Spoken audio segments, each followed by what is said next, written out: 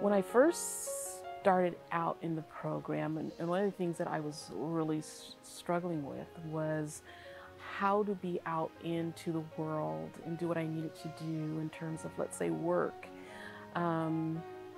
in my spiritual self, in the way that I wanted to hold myself and how I wanted to be.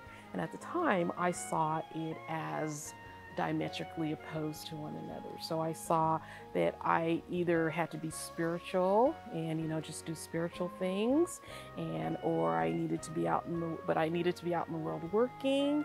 And so how does that work? I was brought in on this job to do a project that I had never done before.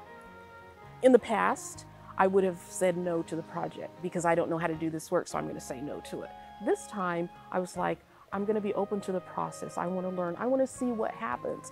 I want to try. If I can do it, I will. If not, then oh well. That never would have happened before.